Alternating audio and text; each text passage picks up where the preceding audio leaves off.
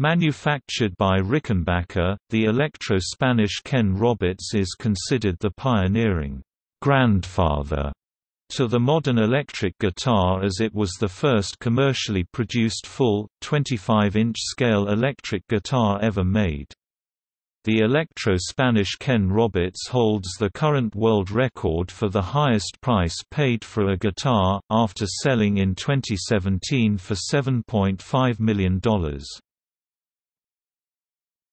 History. Produced between 1931 to 1936, the instrument line was officially released in 1935 and was terminated in 1937.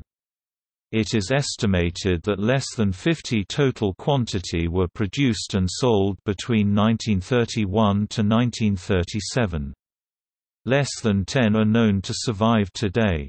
It was the first model of its kind to offer players an extended neck that joined the body at the 17th fret, enabling extended playability on the 22-fret neck, a design element that persists in the current-day electric guitar.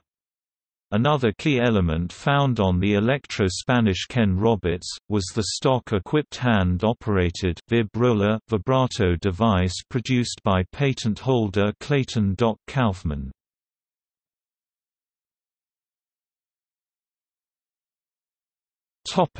Historical significance.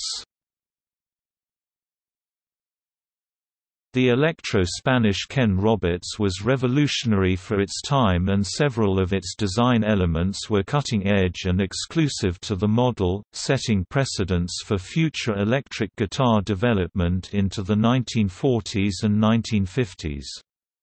Prior to the Ken Roberts release, lap steel electrified instruments were played by placing the instrument on the lap of the player. The Electro-Spanish Ken Roberts was designed to play standing up, vertical, with a strap as practiced in modern electric guitar performance. Historians attribute the Electro-Spanish Ken Roberts' cutting-edge design elements to its unfortunate negative acceptance by the public, ultimately leading to its commercial termination.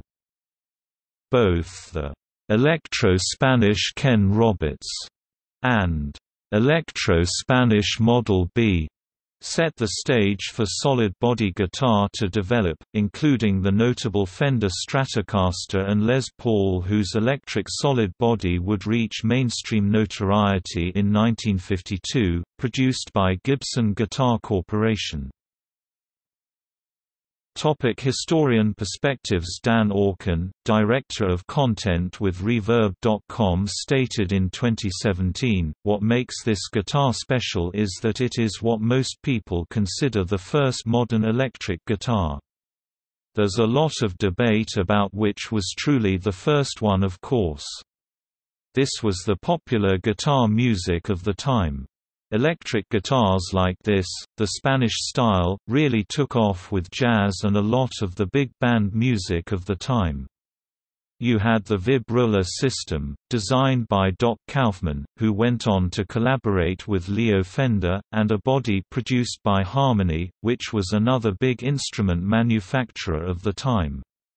So this guitar was a really unique piece of guitar history.